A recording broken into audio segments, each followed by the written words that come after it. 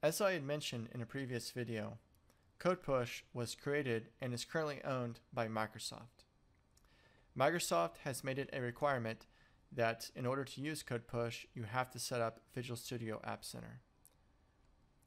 So to do that, you're going to want to go to appcenter.ms.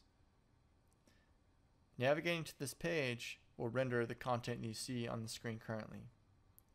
And in order to create an account, you would click this Get Started button at the top right. The setup is extremely trivial. If you have a GitHub account, or if you already have a Microsoft or Facebook account, feel free to use any one of these social logins. Personally, I already have an account, so if I go here to continue with GitHub, it's going to take me straight to my account. This is what the Microsoft App Center looks like. It lists both my apps here, and I can click on this and I can dive right in. Now, you may not see these apps yet. That's because we have not yet created them. To do that, we're going to use the Center CLI. Go ahead and open a command prompt. Now we're going to install a global npm package called Appcenter CLI. Run npm install -g appcenter-cli and press enter. This is going to install the Appcenter CLI globally, so you can access the command anywhere, no matter what directory you're in. After that is completed, go ahead and type in Appcenter just to verify that it works. This can also give you a view of all the different command options that you can run with Appcenter CLI. We're going to go ahead and use the login function. So run Appcenter login. And this is going to use our browser to authenticate. The browser is going to give us this token. We're going to copy this, go back to the command prompt, and paste it in. At this point, you are logged in. Next, we're going to create two apps for our one app.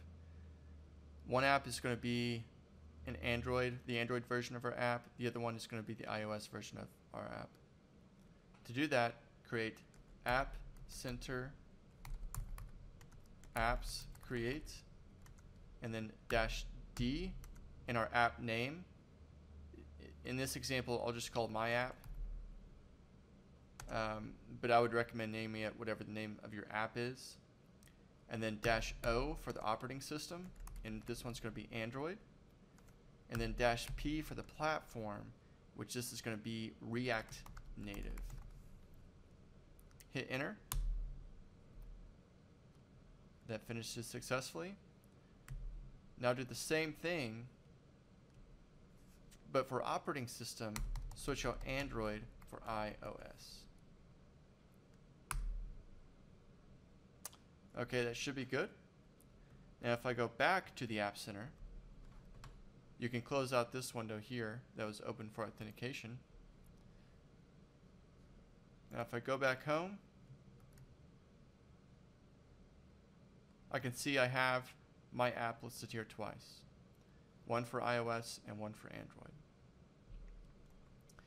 Now if you were to dive in to this app and take a look around, this is what the Applevel view looks like in the App Center. For Codepush, you're going to want to look at this left-hand pan and go to the distribute option. If you click on it once, it's going to open up this right arrow. Click on this again and navigate down to Codepush. This is where you see everything for Codepush in the App Center. It's going to tell you that you have no standard deployments yet, but this is where you would see a list of deployments.